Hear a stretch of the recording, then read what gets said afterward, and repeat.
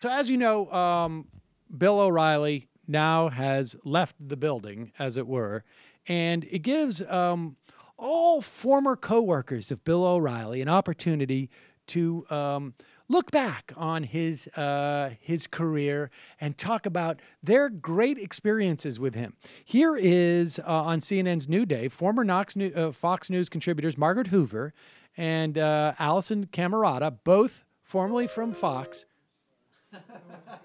Both formerly This from was Fox. the first time Bill talked to me. And this gave them a wonderful time. Like this is that moment where they give him the gold watch. Here it is as they talk about Bill O'Reilly. Moment that makes you feel like you're there as a blonde backdrop for O'Reilly's opinions and not as a political analyst or a commentator who's there as a person in their own right with their own experiences and their own opinions is contributing. And that was frankly pretty common experience at Fox News and for me with Bill O'Reilly, whose show I continued to appear on for about 4 years. I mean, I want to be clear. I was never sexually harassed explicitly by Bill O'Reilly, but there were moments that were very uncomfortable with him, and I had to navigate a minefield, is what it felt like to me, to make sure that I never was in an experience or a situation where I felt vulnerable. I mean, he would critique everything about our appearances as soon as we would get on set, from the length of my eyelashes to the color of my lip gloss. He would. What would he say?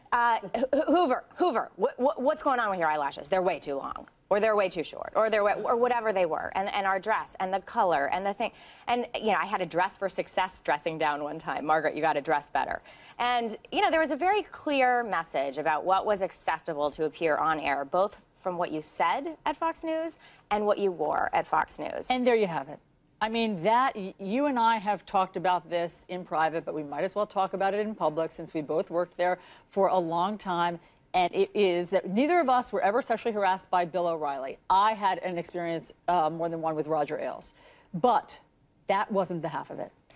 The real harassment was emotional harassment. Yeah. There, Roger could be a bully. He called people names, and it was that feeling of not wanting to ever run afoul of him that was really the chilling effect.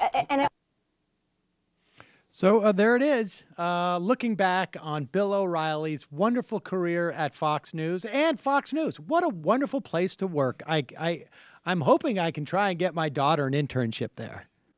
Hey folks, Sam Seder here. Donald Trump can kiss all of our asses. And one way he can is by you subscribing to this channel. I don't know how that works.